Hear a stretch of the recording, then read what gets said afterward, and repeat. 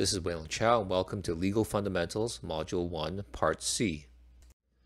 In this part, we will look at the Charter of Rights and Freedoms in the Constitution. The Canadian Charter of Rights and Freedoms is meant to protect our human rights, but it does not protect those rights from being infringed by just anyone. It only applies to governments in Canada, and that's because of Section 32, subsection 1 of the Charter, which says essentially that the Charter applies, under paragraph A, it applies to the federal government. And under paragraph B, that makes the Charter apply to each of the provincial governments in Canada. So the Charter applies only to anything a government does in Canada, and a government includes the federal government, the provincial government, and also municipalities. Municipalities are not mentioned in subsection 32.1, but they are caught, or they are captured within paragraph B, which captures provincial governments and all matters within the authority of the legislature in each province. Municipalities or municipal governments are created by provincial governments. Municipalities get their lawmaking powers from provincial governments, and that's why municipalities are covered by paragraph B. So because the Charter applies to any government law or action, any government in Canada cannot do anything that violates a protected charter right or freedom. So any law that's passed by a government in Canada, if it's found to be contrary to the Charter, that law is invalid. Because the Charter only applies to government law or action, the Charter does not protect against human rights violations by businesses, private individuals, or other non-government organizations. Human rights codes would apply to protect against human rights violations by parties such as those. The Charter protects many different rights and freedoms. We won't talk about them all, but we will focus on a few that are directly relevant to business. The first of those rights and freedoms is the freedom of religion. There used to be laws in various provinces, including Ontario, which banned stores from opening on Sunday. So the Supreme Court eventually, in the case of Big M Drug Mart, ruled that those laws were unconstitutional since it violated freedom of religion. Another freedom is freedom of expression, or people also refer to it as freedom of speech.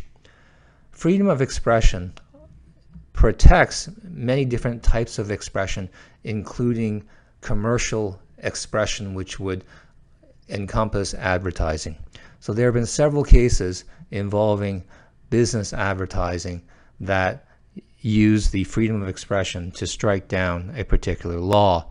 In the case that we will look at shortly, the case of Irwin Toy, the Quebec government passed a law which banned advertising to children, and that law was challenged as a violation of freedom of expression. In another case, there was a law that was passed by a municipality which banned all ads placed on hydro poles, and we will examine that case as one of our weekly case problem discussions. Another case that we will look at in this module involved the City of Montreal, which fined a strip club from making announcements through a loudspeaker at its entrance. Another freedom that is relevant to business is freedom of mobility. So freedom of mobility protects someone's right to work and live in any province in Canada. There was a case where Alberta law firms challenged a law which prohibited law firms in Alberta from partnering with non-Alberta law firms. So that law was challenged using freedom of mobility protected by the Charter. Another important right that's in the Charter is called the right to equality. The right to equality prohibits discrimination on various bases, including race, sex, and religion. But notably, it does not It does not prohibit discrimination based on economic circumstances, including poverty. An example of a business case involving the right to equality is a case called Andrews, which challenged a British Columbia law which prohibited non-Canadian citizens from practicing law as lawyers. I stated before that the Charter protects many different rights and freedoms, but there are some specific interests that are not protected by the Charter. The key omission from the Charter is any kind of protection for economic and property interests. There was a conscious decision made by the various governments that negotiated the Charter that economic and property interests should not be protected by the Charter. The official explanation for this omission was that they did not want to hamper any government's ability to protect the environment or to regulate the use of property, to control resource-based industries, or to restrict foreign ownership. The Supreme Court of Canada has also confirmed that economic and property interests are not protected by the Charter. It said that there is no unconstrained freedom in economic activities. The way the Charter is set up can be best described as a balancing act. On the left side of the scale, or of the balance, we have individual interests such as freedom of expression, freedom of religion, and all the various rights and freedoms that are protected by the Charter. On the other side of the balance, we have societal interests. And the way we usually express societal interests in our system is the laws and actions that are passed by the governments that we have democratically elected. The legal mechanisms contained in the Charter to express or to reflect societal interests is Section 1 and the Notwithstanding Clause. That balancing act can be more precisely explained by saying that Charter rights and freedoms are not absolute, but are limited by societal interests. Now, how are they specifically limited by societal interests? The major legal mechanism that is used to limit Charter rights and freedoms is Section 1 of the Charter. What Section 1 essentially says is that a government can place reasonable limits on Charter rights and freedoms that are demonstrably justified in a free and democratic society. And we will look at a few cases where we go through the process of applying Section 1 to determine whether or not a government has reasonably limited a charter right or freedom. The other legal mechanism that is in the Charter that allows societal interests to limit individual rights and freedoms under the Charter is something called the Notwithstanding Clause. Notwithstanding Clause is a bit of a counterintuitive clause that's contained in the Charter. What it allows a government to just override a charter right or freedom by declaring the infringing law to be valid notwithstanding the Charter. So all they have to do is that they acknowledge that a law that they've passed infringes the Charter, and all they have to say is that notwithstanding Charter, we don't care, this law is valid. And that is enough to make the law valid under the Charter. Now, this clause historically has been rarely used. The way it's set up is that if a government wants to use this clause, it's only effective for 5 years. So after 5 years, they have to pass another new law which uses the notwithstanding clause to make that law continue to be valid under the Charter. A notable example of the use of the notwithstanding clause is by the Quebec government. Quebec government many years ago passed a law requiring all business signs in Quebec to be in French only. You could not have a sign that was in French and English. You could not have a sign that was in Chinese or Spanish or anything. It had to be purely French. And that law was challenged under freedom of expression. It was declared to be invalid under the charter, and then the Quebec government turned around and passed the law again, but this time adding that it was overriding the charter, that the law was valid notwithstanding the charter. And that was enough to make that law valid.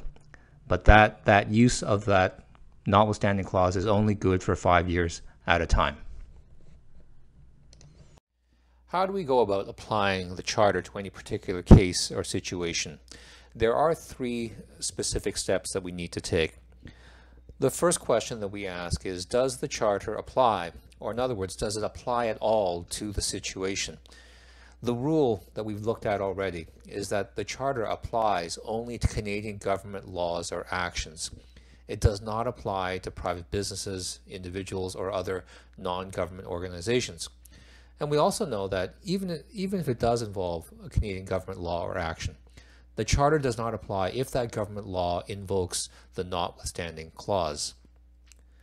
So if we do determine that the charter does apply, the next question we ask is, does that government law or action infringe a charter right or freedom? To answer that question, we have to look at the specific rights or freedoms that are contained in the charter. Some of the ones that we've talked about already are freedom of expression, the right to equality, and freedom of mobility. So if we do determine that a specific charter right or freedom has been infringed, the next and last question we ask is the infringement of the charter right acceptable as a reasonable limit under Section 1 of the Charter? What Section 1 does is that it allows a government to legally infringe a charter right or freedom if it is, quote, considered a reasonable limit prescribed by law as can be demonstrably justified in a free and democratic society. The way that we apply that rule, that reasonable limit rule in Section 1, is that a limit on a charter right or freedom may not be reasonable if there is another way of achieving that law's purpose or objective, but without as much infringement of the charter right or freedom. So we have to think a little creatively and to see, is there a better way that the government could have achieved the same purpose or objective without stepping on as many toes in terms of infringing a charter right or freedom? Let's look at some cases to illustrate charter analysis by the courts. The first case we'll look at is Irwin Toy in Quebec. This is a decision of the Supreme Court of Canada in 1989. This involved a law that was passed by the Quebec legislature which prohibited all advertising aimed at preteens. The purpose of this law was to prevent commercial exploitation of children whose minds are considered to be more open to suggestion than the minds of adults or teenagers. The Irwin Toy Company challenged the constitutionality of this law. The first question that the court dealt with was, did the Quebec government have the power to pass this law under the division of powers set out by the Constitution? So the court said that the federal government has the power to regulate television under the residual power because television is not mentioned anywhere in the Constitution, so it falls under the residual power. Residual power belongs to the federal government. The court also said that provincial governments have the power to regulate advertising under property and civil rights. Remember, property and civil rights is a major power exercised by provincial governments to regulate business transactions. So what the court ruled here is that the law, this provincial Quebec law, is a valid exercise of provincial power by the Quebec government. The law had only an incidental relationship to television, therefore it is not ultra vires. So in other words, the Supreme Court of Canada said that the Quebec government did have the power to enact this law. The next question that the court considered was, is this Quebec law valid under the Charter? To answer that question, we need to look at some more specific questions. in our charter analysis. The first question is, does the charter apply to the law? The second question is, what charter right or freedom was infringed by this law? And the third question is the law a reasonable limit on freedom of expression under Section 1? Please pause this video at this point to try to work through these questions on your own.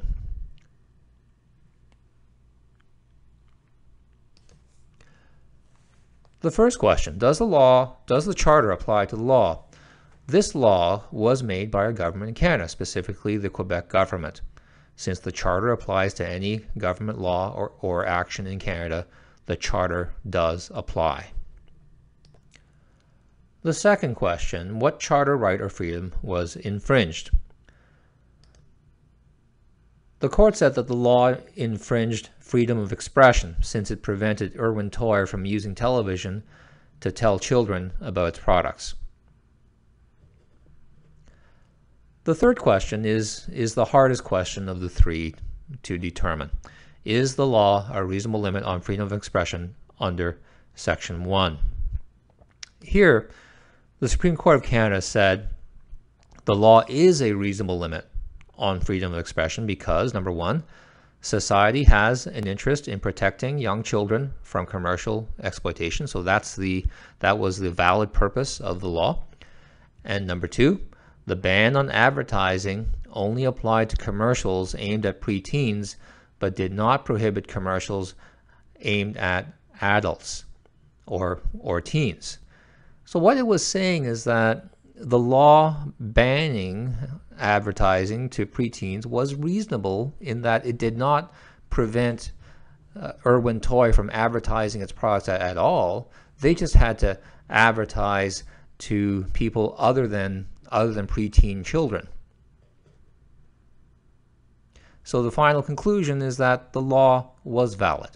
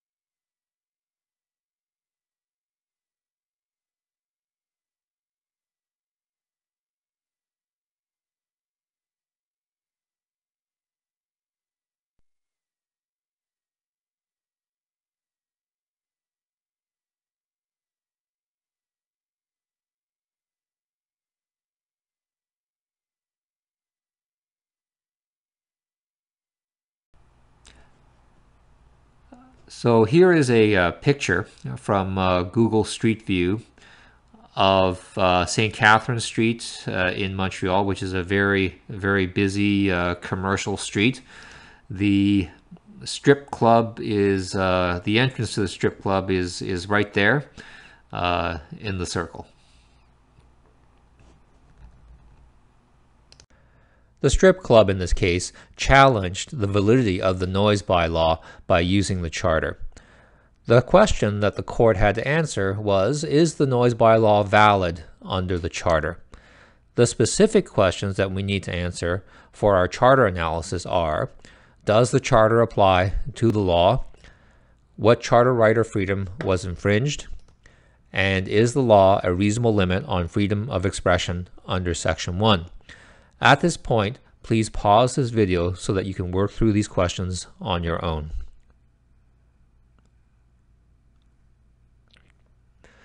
For the first question, does the charter apply to the law?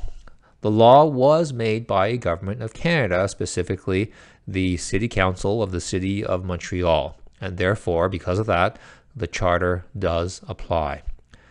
So that was fairly easy question to answer. The second question, what charter right or freedom was infringed? So this is another relatively easy question. The law infringes freedom of expression since it prevented the strip club from advertising through its loudspeaker. The third question, which is always usually the toughest question to answer in the charter analysis, is in applying Section 1. Is the law a reasonable limit on freedom of expression under Section 1? Now, in this case, the Supreme Court, which is made up of a group of judges, they split up into two groups. We had a majority of judges rule one way and a minority rule a different way. So the majority is the one that determines the final outcome of the case. The majority of the Supreme Court said that the law is a reasonable limit on freedom of expression, and therefore it's a valid law. So the Chief Justice, speaking for the majority, said that noise pollution is a serious problem in urban centers and cities like Montreal. So the Chief Justice was saying that this is a valid purpose for the noise bylaw.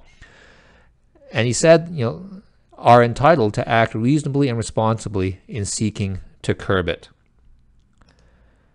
Speaking for the minority, another judge, who we call a dissenting judge, said that the law is not a reasonable limit and therefore invalid because it effectively outlaws everything from playing Mozart softly through an open window to annoying cell phones ringing in public places and even squawky baby alarms. So what that judge was saying is that this noise bylaw is too broad. It goes too far. It's not reasonable and therefore should be invalid. So given these 2 points of view between the majority and the minority, what do you think? Which judge do you agree with?